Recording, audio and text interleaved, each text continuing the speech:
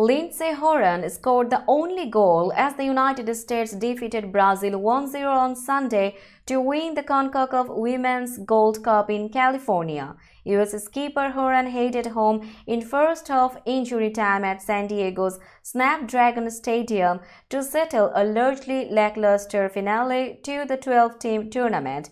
"I'm very proud of the team right now," Horan said afterwards. "We grinded out that win again.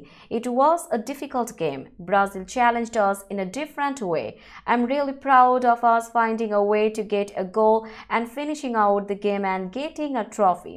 Horan meanwhile said the US would take heart from the tournament victory as they build towards this summer's Olympics, noting the contributions of several younger players who have been drafted into the squad following last year's Women's World Cup last 16 exit.